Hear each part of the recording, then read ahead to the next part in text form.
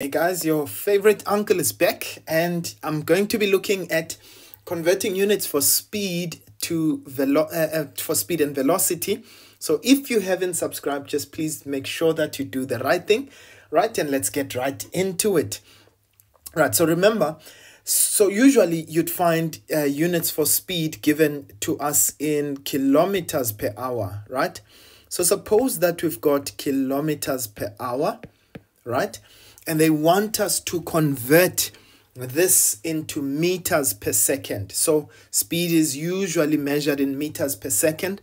So how do we convert into meters per second from kilometers per hour?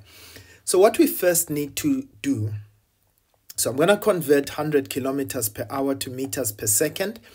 So the first thing that we do, note that a kilometer is 1,000 meters, right? So if I have 100 kilometers, right? So 1 kilometer.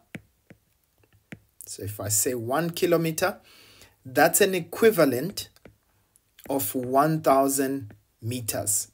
So meaning, anytime I move from kilometers to meters, I multiply by 1,000. Okay? So hence 1 will give you 1,000 meters. We just simply multiplied the 1 by 1,000, right? So in this case, what do we have? We've got kilometers, right? 100 kilometers per hour, right? So in this case, we're simply going to say, right, so now let's look at time. If I have 1 hour, right? So 1 hour has got 60 minutes. All right. But note that 60 minutes, or each minute rather, has got 60 seconds. So I want to convert to seconds, right? So I'll say, well, 1 hour has got 60 minutes, but each minute has got 60 seconds. So it will be 60 times 60, which will be 3,600.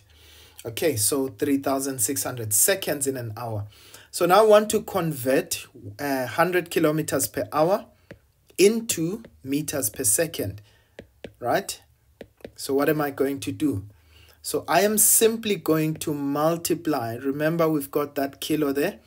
I'm going to multiply by 1,000 per hour. That would be division by 3,600 seconds, right? So what do we have? So we're going to say 100 multiplied by 1,000 divided by 3,600. Let's try to do that. So that's 100 times 1,000 divided by 3,600.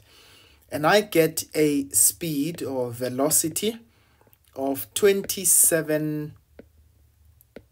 So that's 27.78 meters per second. If I round it off, it gives me 27.78, or you can say 27.8 if you are rounding off to 1 decimal place, right? So that's what we do. And the easiest way, you know, what I usually just show to my learners is that if I want to convert from kilometers per hour to meters per second, you just simply divide by 3.6, right? And where does that come from?